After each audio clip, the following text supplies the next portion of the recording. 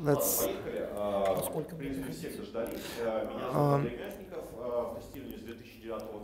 I've been working since 2009 in airplanes company and many others. Сейчас Okay.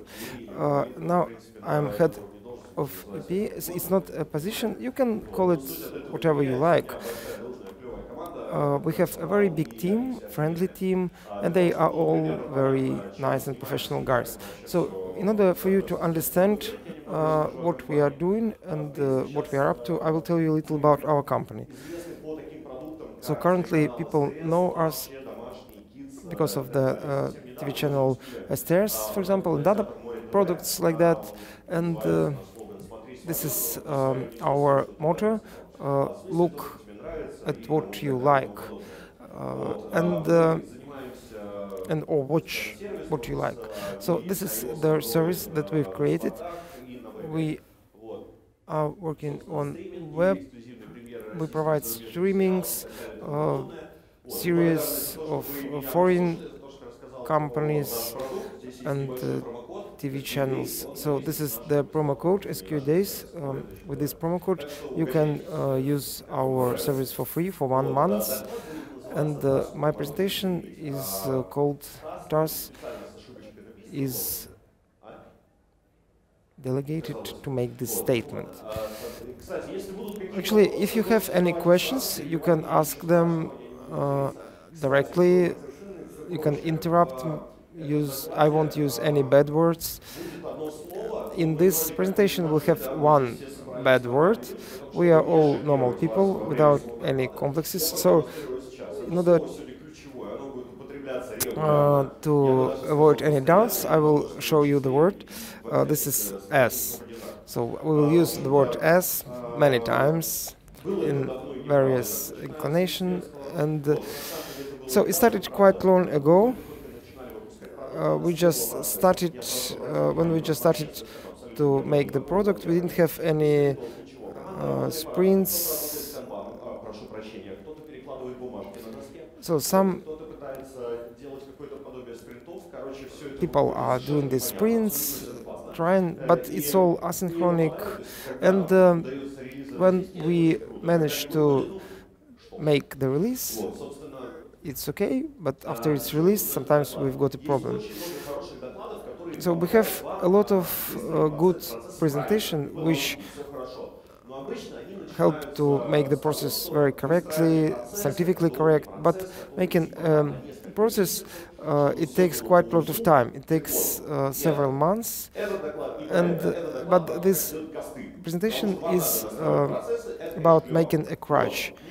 Well, adjusting a process is okay, but there are some business tasks, and they want to earn money here and now. So here we can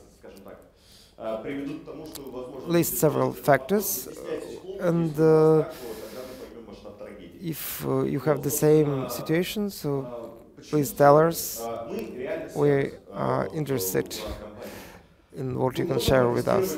So why we need a service? We can test anything. There is no problem with testing. Our team is just superb. But the problem is how to organize the process. It depends on whether it's 1 task per week or 100 tasks per second. It depends on how we receive the tasks, how many at a time, and if it's a well-adjusted process, then it works well.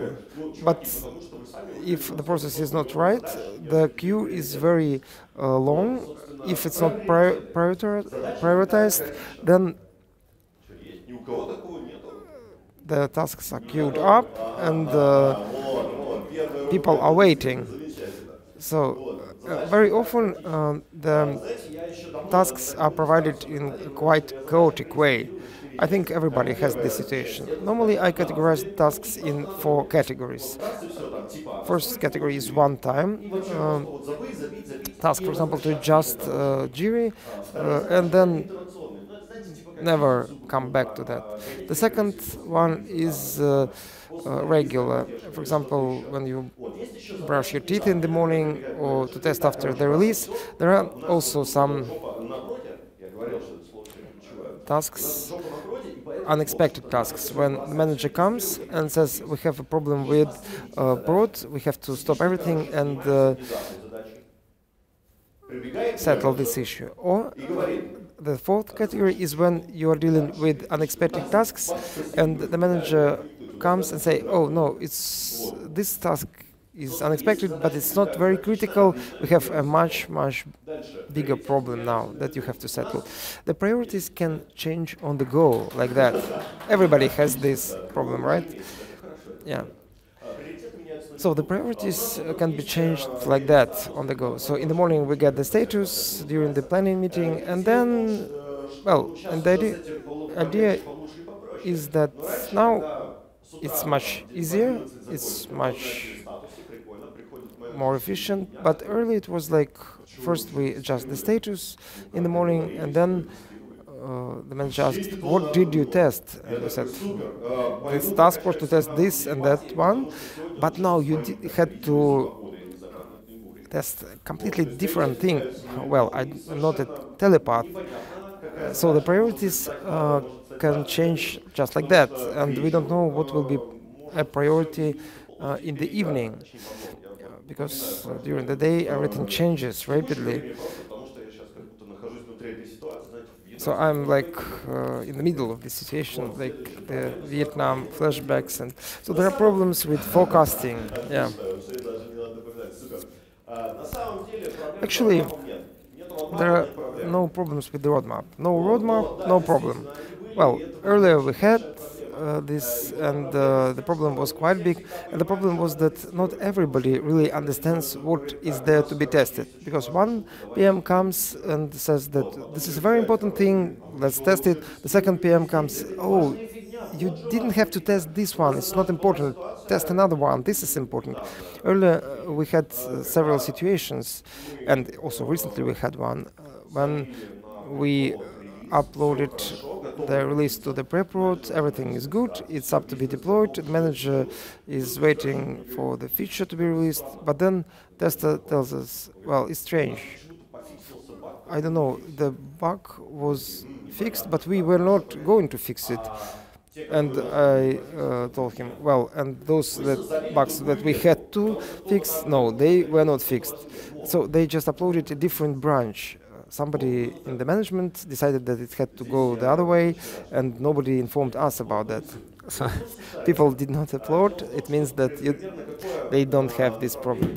So, okay, there is an approach when testers collaborate with the team. So the product consists of many microservices. We have fragments which deals with video upfront, we have backend, and we have a lot of many microservices. And well, and actually there are people who are like heroes.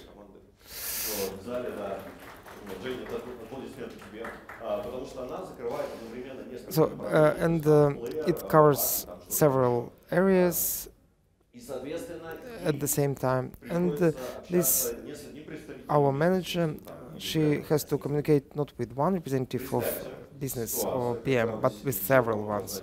And this is the situation when you've got your priorities, you're doing well, you're dealing with it, so first one manager comes and says that his task is most important, then another one says that his is more important, and that's quite terrible. And at some point it becomes really terrible, and we understand that the S is becoming too dangerous for us, and so we invented such a nice thing as one-stop shop, and this is the method of forecasting based on formation of resource queries.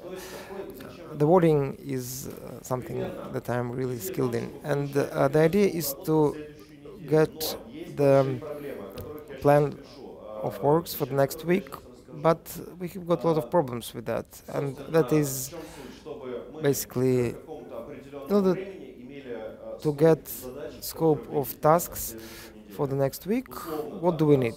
So For example, what is the scope of work? Like 40 hours of testers work per week. Nobody works 40 hours per week. Tester cannot work for 40 hours. Nobody works 8 hours per day. And when you say that 2 days is 16 hours, it's not. It doesn't work, because at least 1 hour you need to talk to colleagues, to go to the toilet. Well, then you have stand-ups, meetings. You have to deduct time for these events from these 8 hours. Once per hour, for 2 minutes, you have to close your eyes. Let me finish, please. It will also take 5 minutes per day at least, and it diverts your attention. No applause, I'm glad. To record time for what orders will be taken. All project representatives will send you orders, fixing the time. I put a limit of 3 p.m. on Friday. As you can imagine, almost all the orders came in between 2:30 and 3:30. No one thinks about doing things prematurely. And then deadline is always put forth like a formula of love. And you do something within something instead of 1 hour within 10 weeks. No, it's a difficult task. Organize a single entry point for your orders. There was a bad precedent when people were making lame excuses, like I gave my order to this or that person. All the orders should be accepted by you. Organize a single info space. I can draw a picture, a table, to show how it works. But the essence is, it is a table with a few columns. One column is tester and his responsibility zone, tasks put to you by your manager, then tasks you really take for work, and notes, because you can be bombarded with a huge number of tasks.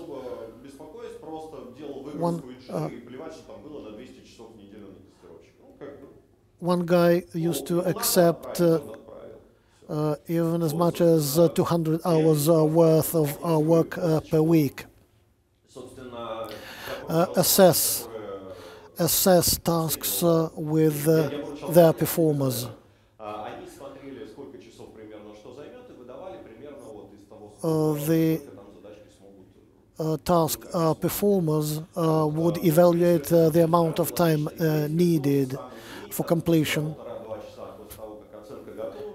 After the evaluation was ready, we met managers, because any planning, any negotiation with business is also a dialogue. Absolutely, always it is about dialogue. You speak with estimators, you speak with your customers. This kind of dialogue can go on for forever. Then you come back with your option. All the stakeholders are invited, and you say, we have this task, we have a tester. He has some 30 hours per week, or tomorrow, say 25, to work with your task, because 90 minutes for assessment, 1 hour for meetings, clarification of the task details, release maintenance, retesting, support 7-8 hours of real testers' time, 25 hours to be spent on the task. Take into account the checklist writing, or even without. And then you start understanding that out of 20 tasks, which have to be tested so fast, then it's an understanding that 15 tasks are not relevant, in fact. Have a look. This one can be done next week, this one should wait, this one is not needed. This is how it all happens. And notifications. Each week, not in our company, but things happen that managers have very short memories, like golden fish. 3 minutes, that's it. You fix task scope for a week, and he comes up with the adding tasks. I just forgot. Wonderful. Why did you? Our company doesn't have it. And accordingly, we conduct some kind of troubleshooting. You should also assess the tasks which haven't been completed. We used to receive tasks which were experimental, and we couldn't evaluate them properly. Now, sudden tasks. We are all human. We all have superiors, and even if we have a fixed task scope, there will be your manager coming saying that this is an emergency, we just must do it. In this case, everything should be decided according to the regulations of the ordering shop, or the person whose tasks are changed, and I decide what of the testers should do it. The testers have their task schedule entrusted by a manager. I gather those people or write with them. I explain to them we have a certain volume, capacity volume, and we cannot excess our capacities.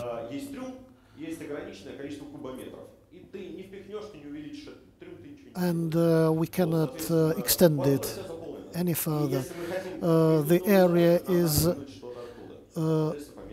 all full, and if we have to squeeze something in, something must be removed. Managers must not be admitted to editing. There was a situation when a manager on Friday night forgot to put his order into the order shop. We assessed everything. Everything was okay. It was a perfect puzzle. And then on Monday, I come up. I have a tester coming up to me, saying that I have a minimum 1 week's work apart from what we agreed upon. The manager sent it, evaluated it instead of the tester, and was happy to leave for a weekend. No task, no order. On the one hand, it must be a very tough approach. You had a chance, you had to plan, but again, we're all human. It's human to err. We have to be a little bit loyal, soft, flexible. Business has a need, and we are a problem-solving tool for businesses. Manager should monitor tasks, one of the sine qua non tasks. The most interesting things.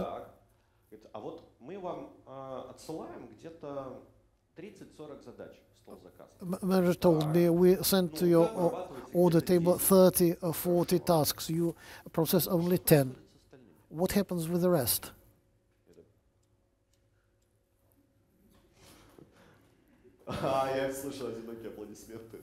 I hear some occasional applause. A very strange question. There may be two approaches.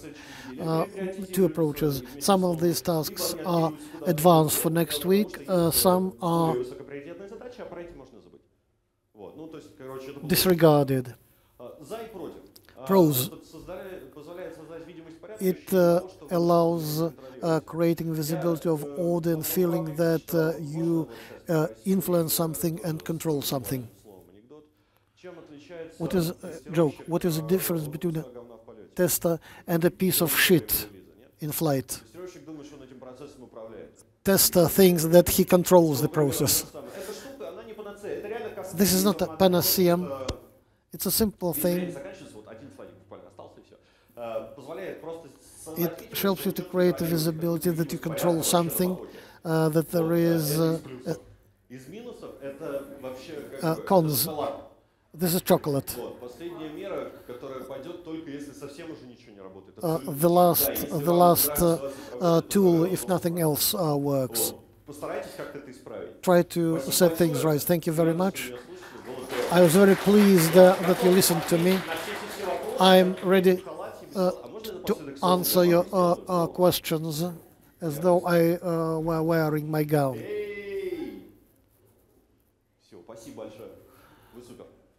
You're super. I wish you a productive conference.